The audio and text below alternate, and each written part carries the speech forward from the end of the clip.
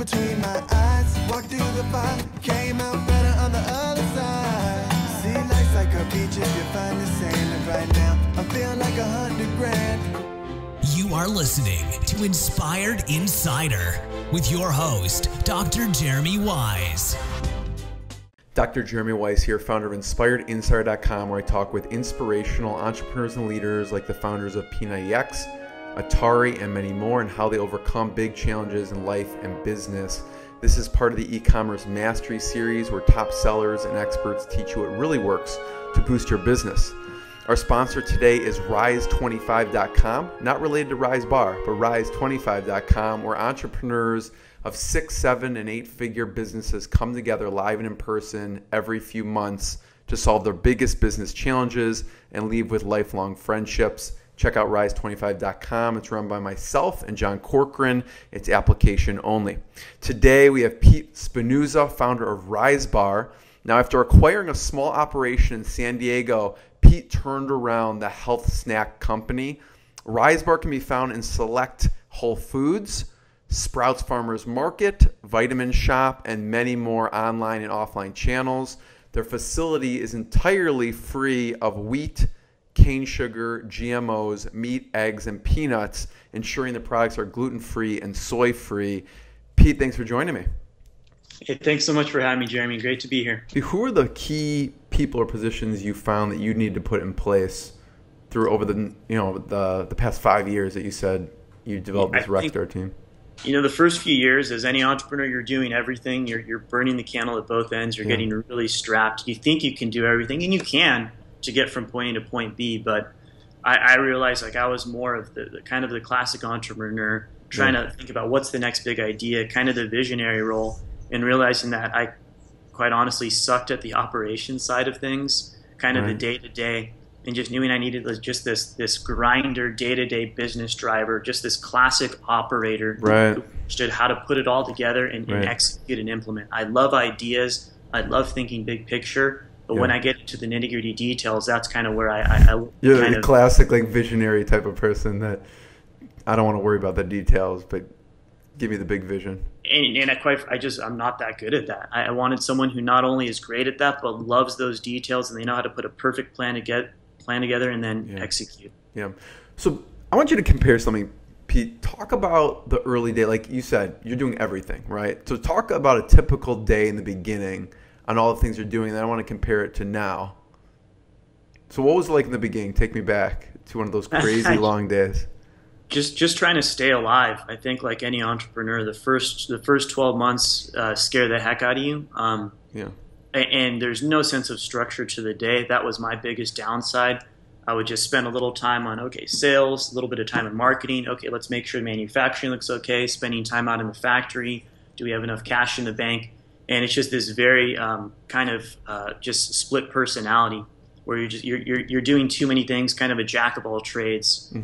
So there was no sense of structure to my day. It was 100% reactionary, and which can tire you out extremely quickly. And that was like the first 3 years were like that, just being pulled in 100 different directions. So what kind of hours during those first 3 years? Just to give people an idea, what were you keeping? Like what time you're getting and then stopping work? And was this like 7 days a week, 6 days a week? First one there, last one to leave. And as much as I now completely don't believe in that approach, I think for the first year or two, it does set a good example. You are the pace horse. So some days, most of the time, up at 7, and I remember looking back through old emails, I was answering email at 1, 2 in the morning, which is ridiculous because it's this vicious cycle you get into, and then you're more tired, you're more reactive. So the hours were crap, and I was always doing email on weekends, always responding on weekends, and then on top of that, we would do a lot of events. We were passing out, doing a lot of sampling, so not only covering the booth during the weekends, but just grinding during the weekdays. And it's a recipe for disaster, recipe for burnout. And as being like a sole founder, it was an incredibly lonely road. So what did you end up, the initial team of 6 that you had, what happened? So you kind of cleaned house a little bit. What was the core group in the very beginning after you kind of hired your own staff, I guess you could say? Finding a good salesperson. So although like I think every single entrepreneur needs to do sales for the first couple of years, it's such an important skill set. You need to see what it's like on the front lines, how to present to your potential customer, how to get a few punches in the face, how to respond. Right.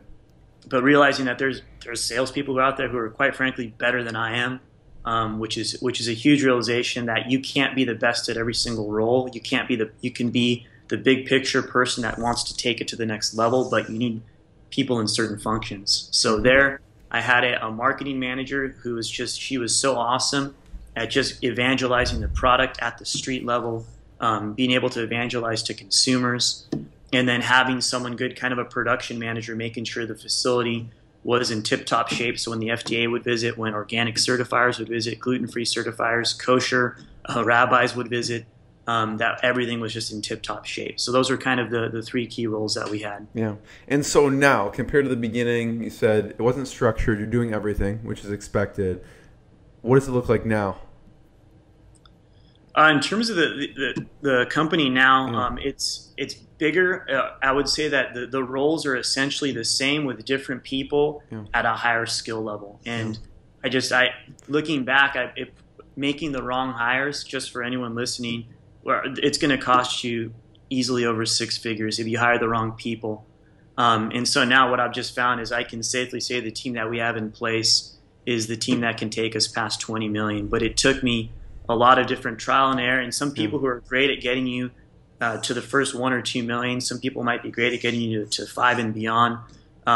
If you can keep the same team as some entrepreneurs have, then even better. Yeah. But really, it's essentially the same roles, same type of managers, just people with a higher skill set. I mean, you made a conscious choice to bring on a high-level executive team, right? I have a VP of operations and a VP of sales and marketing, and yeah, they've done this once, twice, sometimes 3 times before, so they know how to scale businesses. Yeah. So what brought you that decision? That's a big decision, right? I mean, you're paying big salaries too, and tell me about that. Yeah, and this is kind of where sometimes I differ with some of my entrepreneurial buddies. Yeah. They love finding the diamonds in the rough. I think where I came to is I said, you know what, if I really want to grow this to the next level, and more importantly as an entrepreneur, you start a business that you're passionate about, but realistically you start it because you imagine yourself being able to kind of work from home, take some vacations, spend time with family. And I said, if I want to get to that point where I'm focusing on the stuff that I really love to do that's of high value to the business, I need to find rock stars that are going to manage these other areas and do this twice as good as I can. Yeah. And that's what I came to the realization last summer. I said, I've been at this for 4 years, and to really grow and double and triple our revenue and scale, I need to hire people who've done this in their sleep before. And although you bite the bullet with a bigger salary, it's not as bad as you think. If you're paying someone $5,000 or $6,000 a month and you want to go to $10,000 or $11,000 a month, you're only looking at like 5 or 6 months of you have to bite the bullet, and great people start to pay for themselves. So it's just tighten the belt for a little bit. But by and large, the ROI is going to be there within 6 months. Yeah, but initially pulling the trigger is not an easy decision, Not at all. Yeah. No, not at all. I mean, you're watching every single penny going in and out of the business. So talk about distribution, Pete. How did you get into you're in some really big places, Whole Foods, Vitamin Shop. How did you get into those? I realized early on that a lot of these bigger retailers, you can have this incredible story and a really good background, but ultimately a lot of the relationships are going to lead you to retailers. And so we went out and hired a third-party natural foods broker that just had much better relations. You talk about people who are much better at what they do. They knew a lot of these retailers, and although you kind of have to pay a small commission to get in the door, otherwise I was just going to keep banging my head trying to get into these retailers who they didn't know who we were. And you could have the best story in the world, but ultimately you still need that connection. And that's kind of what helped us get into the door. Although Vitamin Shop was really cool, that was more of a grassroots thing. Yeah, they had talk about that. Us. They had heard about us at events through social media. We were able to kind of get a foot in the door there, and heard us through kind of word of mouth and brand awareness, which was really cool. What's worked for grassroots efforts?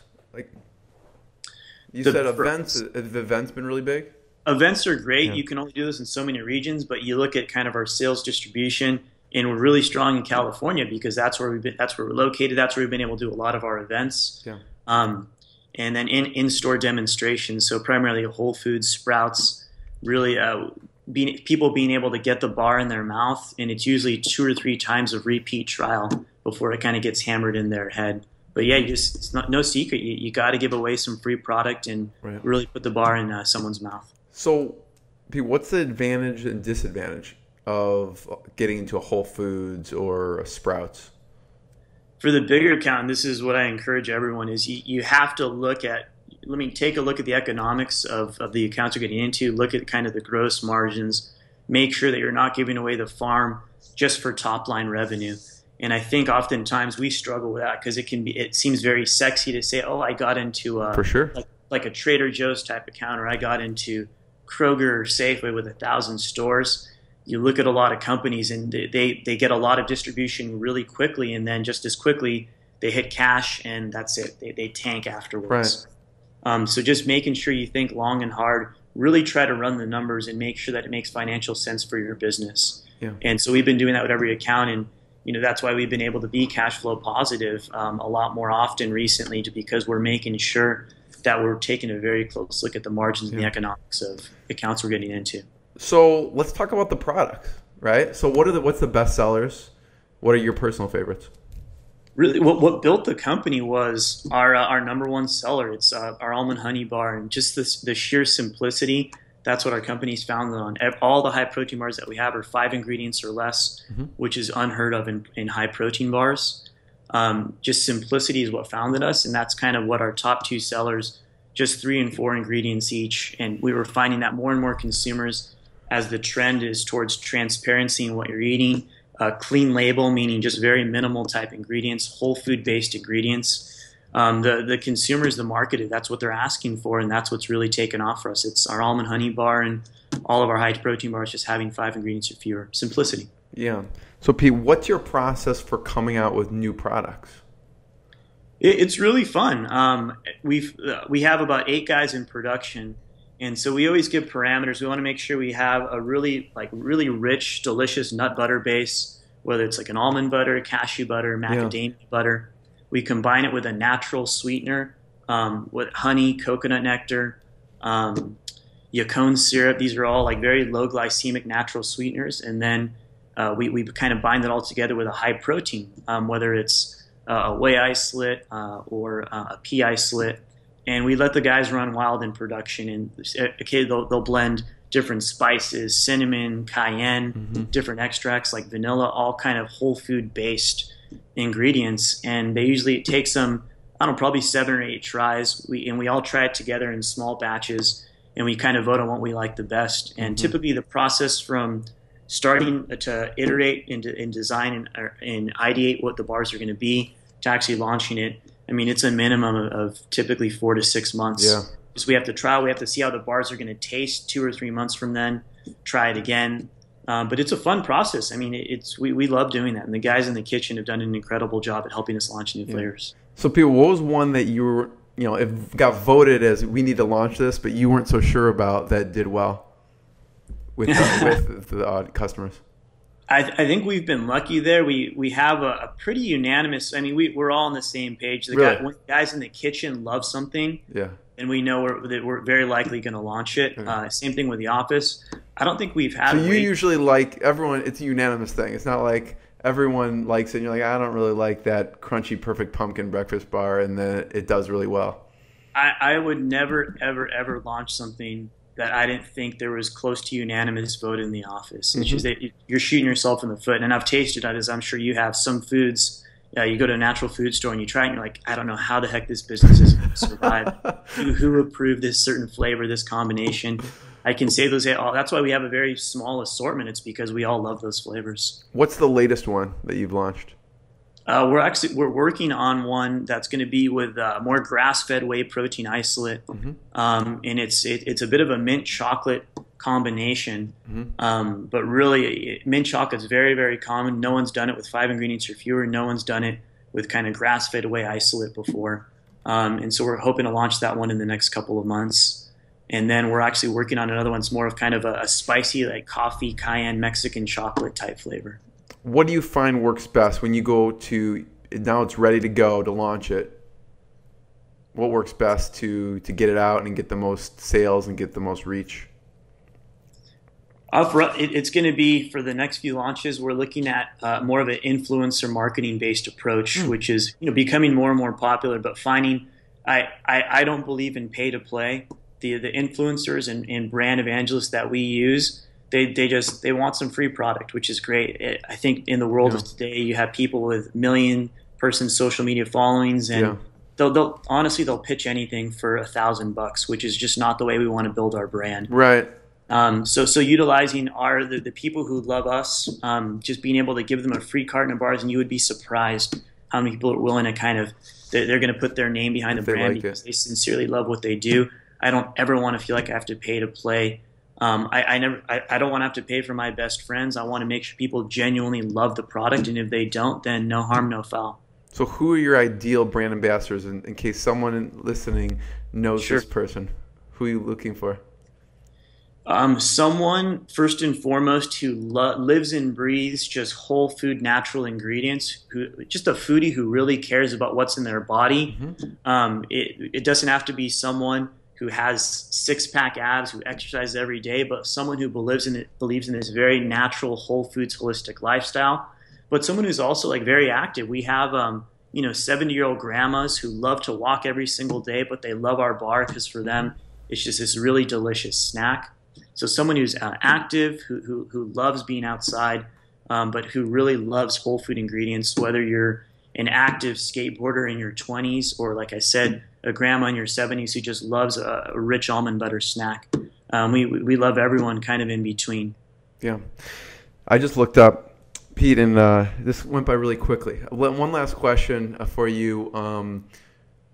Just talk about, since Inspired Insider, I always ask what's been the lowest moment and how you push through, because you talked about resilience early on, and then what's been the proudest moment so far? So the lowest? I feel like I've been punched in the face so many times, and even my team would say, like, it's like every few months you kind of have like a really crappy week. Sometimes you feel like it's the bipolar nature of entrepreneurship, the kind of the highs and the lows. What's an example of being punched in the face? I would say that the few lowest moments probably would have been, I wouldn't even say losing big accounts because we really haven't, but it's losing a key employer, realizing like, man, I've invested a year and a half, 2 years in this person, and we need to part ways. Those are always like, I'm a bit of a sensitive person, and although I like to consider myself resilient, I'm still like, human relationships mean a lot to me. Yeah. So losing like a key hire really, really sucks. Yeah. And so that's happened a few times, and those are by far, in a way, like the lowest moments that I've had. Yeah. In terms of the highest points, I think the first couple years, sure, it's exciting to get into to new accounts, or when retailers like you decide they're going to accept you. But for me, one thing I never get tired of is seeing a text message from a friend who sees my bar somewhere in a really cool location. Right. Just hearing people say, oh, yeah, I've heard of RiseBar. Like, I love those things, the almond honey bar, 3 ingredients. I honestly never get tired of hearing that. And that kind of gives me goosebumps anytime I see someone like that, know that they've been a consumer for our bars for a long time. I love it. Yeah. Pete, super valuable. Thank you so much. So people can go to RiseBar.com. Where else could they go to check out you or the company? Yeah, RiseBar.com is great. Amazon.com if people prefer Amazon Prime. And then Whole Foods, Sprouts, Vitamin Shop. Those are by far our 3 biggest retailers. We're in roughly 2,000 retail doors. Going to add another 1,000 in the next 12 months. But far and away, RiseBar.com is the best place to buy us. Yeah. Pete, thank you so much. Appreciate it. Thanks so much for having me, Jeremy. Have a good one. Yeah. What I got, you can't buy. It resides between my eyes. Walked through the fire, came out better on the other